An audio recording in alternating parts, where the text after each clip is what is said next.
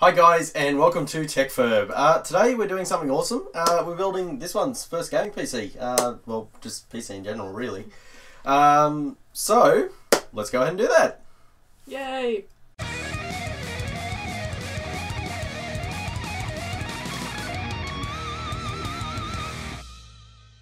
Alright, so, quick overview of the parts, because I know this one is absolutely bustling to get it built. I'm standing in the way, but I'm just going to go over a quick list. The budget was roughly 1,000 Australian dollars, so a bit tight. It's quite difficult to get that done in Australia, but we did it. Starting from the top with the CPU, we're looking at a Ryzen 3 1200.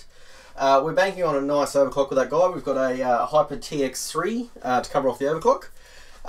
We're going with a B350 motherboard because a couple of reasons. We wanted to have a future, like we need it for overclocking, but we also wanted to have a future-proof board that can handle like a Ryzen 7 and things when you upgrade them over time. In addition to that, we have 16 gig DDR4 2400 megahertz RAM.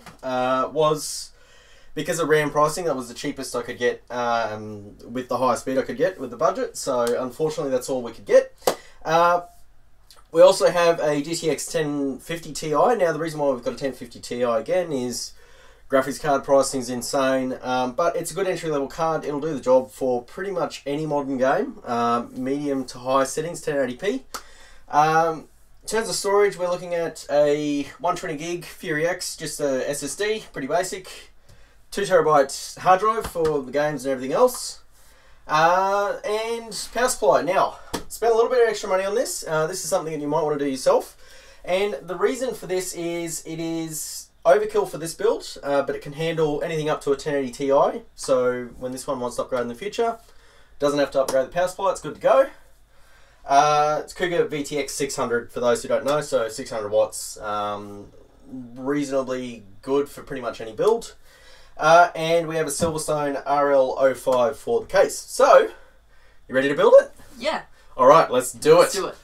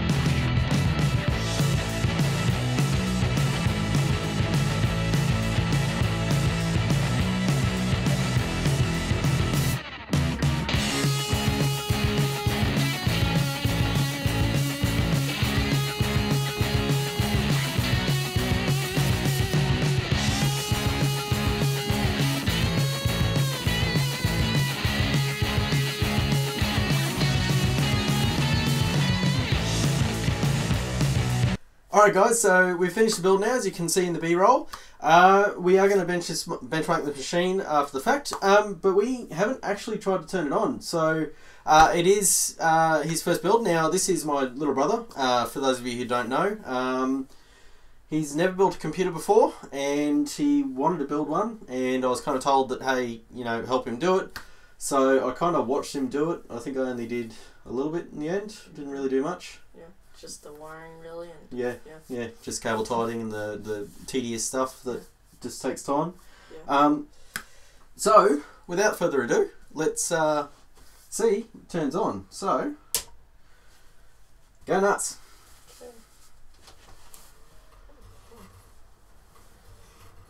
That's on HDMI? Yeah, I'm pretty sure. Yeah? Yeah, I'm pretty sure. Alright. Hope so. Hopefully this works.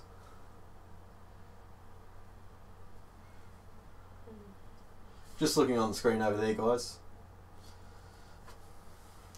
I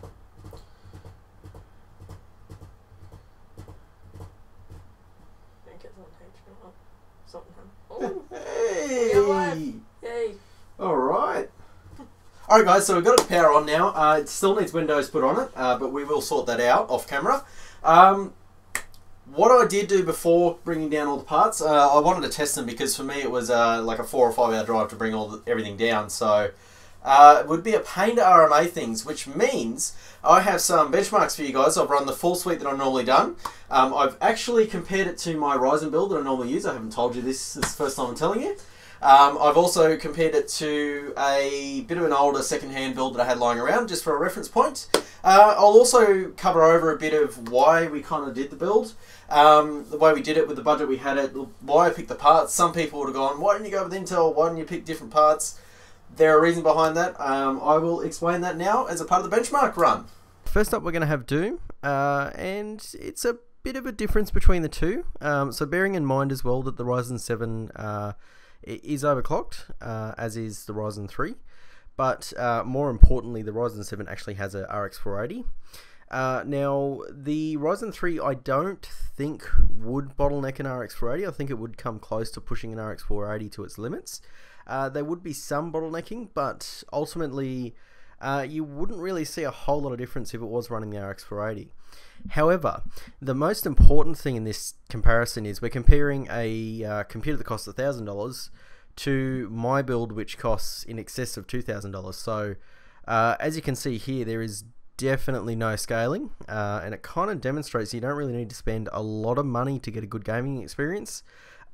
Bearing in mind that every single one of these benchmarks was done at the highest possible preset for that game. As you can see, Doom, we managed to break over the 60 frames per second average. Remembering again, I don't use maximum frame rates, I only use the average, the 1% lows and the 0.1% lows. And as you can see, at no point did it become unplayable. It ran quite smoothly. And overall, in general, I mean, it's a slight noticeable difference between my Ryzen 7 system, but given the cost, honestly, there's no comparison. Moving next to Crysis 3, we see that it's a lot closer, 38 average versus 27. Now, Crysis 3 on Ultra with that 1050 Ti, it's unplayable. In most instances, it does. The frame rate drops quite a bit, but Crysis 3 is quite a demanding game, and as you can see, even the RX 480 struggled in this title. Moving next to F1 2015, and this is a pretty important benchmark for CPUs. I found that it is not as sensitive to graphics cards as it is to CPUs. So in the past, I've paired Q6600s, which is a really old Core 2 quad, about a 10-year-old processor now. I've actually compared, paired that with an RX 480 in some testing, and I've found that even with the RX 480, it can't run the game. i5 2nd and 3rd gen also struggle. So being able to see that F1 2015 with a 1050 Ti and a Ryzen 3 was able to be maxed out with the settings was quite impressive for that title, as it is quite demanding on resources. Moving on from there, we're going to go to GTA 5, and this is again a pretty close matchup. And this game is pretty harsh on Ryzen CPUs in general. The architecture doesn't handle this game well, and that can be partly due to the fact that GTA 5 was designed long before Ryzen was even conceived. It was a game that was developed over 4 years ago, and the Ryzen architecture was nowhere near even a thought in anyone's head at that point. So it's good to see that the Ryzen 3 does keep pace with the Ryzen 7, and again, it shows that at 1080p Ultra for $1,000 you can have a pretty good experience. Moving next to Battlefield 1, this is a game that does like CPU. It also does like graphics cards, so it does scale well. And as you can see here, the RX 480 paired with the Ryzen 7 absolutely crushes in this title. And with the 1050 Ti, it does drop off in the Ryzen 3. At times it does get a little stuttery, but again, we're running on ultra settings, and the fact that we can maintain a 63 average frame is pretty impressive for that game. Next up is Watchdogs 2, and this is possibly the most taxing benchmark I run. This game will show up weaknesses in CPUs if there is one, and as you can see here, the CPU makes a large difference. The graphics card can influence that, but as you can see, the frame rate dropping down to 5 on the Ryzen 3, that indicates to me that the CPU was actually bottlenecking the graphics card, and that's more to do with this game. And again, if the settings were dropped from the maximums down to a medium or even a high, the frame rate becomes immediately playable. So it's more about demonstrating what the card can do under extreme pressure rather than the fact that it can game at 1080p, which it can do very well. 1050 Ti, fantastic entry-level card. Finally, we move to Dirt Rally, and this is a fantastic game for benchmarking again. Not a whole lot of difference. So this game appears to like CPU more than anything, but overall, yeah, it was a pretty tight battle between the two. And overall demonstrated that, again, the $1,000 system is absolutely fantastic price to performance for gaming. Next, we move to synthetics. We've got Unigine Valley, and with Unigine Valley, it's a benchmark that is not influenced by CPU at all. I've only seen very extreme cases where it's a really low-end CPU that it's actually influenced the result. And as you can see here, the RX 480 paired with the Ryzen 7 absolutely runs away with it. And the 1050 Ti, this is where you start to see the performance difference, quite significant in that benchmark. Next, we move to Cinebench 15, and this is completely and utterly unfair on the Ryzen 3, this comparison. Ryzen 7 crushes it, but again, this is a multi-threaded test, and no 4-core is ever going to stand up to an 8-core 16-thread CPU. It's just not going to happen. So that 573 score, that's pretty good. You'll see most i3s getting around that, and some i5s will also be around that mark. So it's a pretty respectable multi-core score, and overall I'm pretty happy with that for a budget entry-level system. That's pretty good.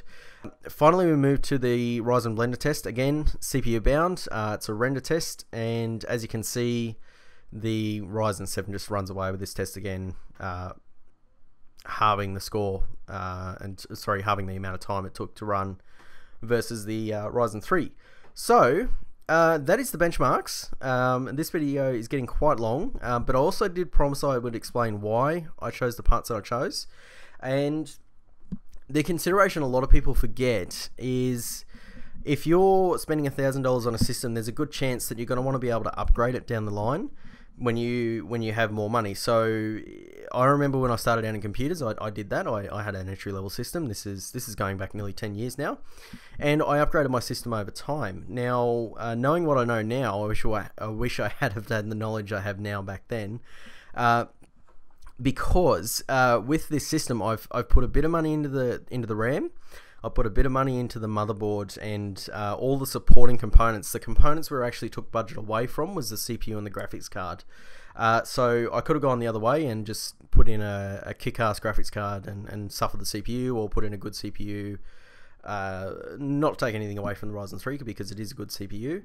But I could have put in a slightly better one, maybe a Ryzen 5, and bump the performance a little bit. But the logic behind choosing a lower end CPU and a lower end graphics card, putting the money into the rest of the parts, is this system can handle the top spec Ryzen 7.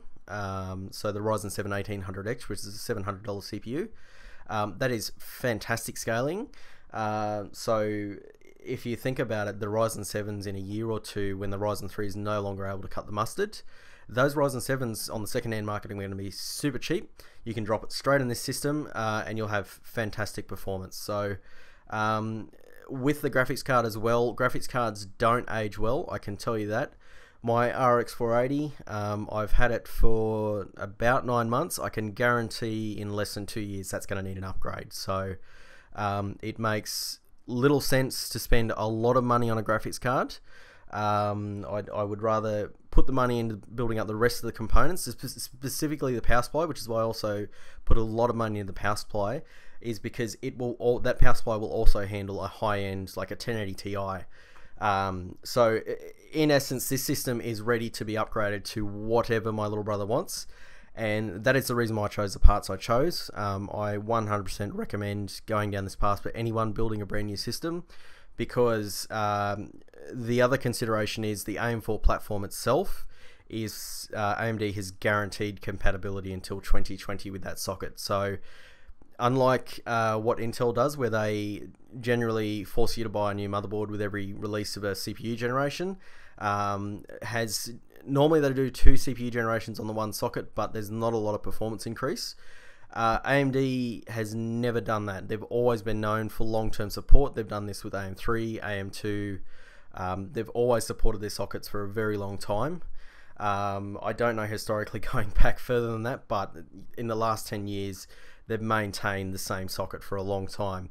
And that means that a Ryzen 3 could be still on AM4. So it's really worth considering these options when you're building a system, because it means when you want to upgrade, instead of spending $700 on an upgrade, you can spend $400 and get the same result. So that's the logic behind the parts.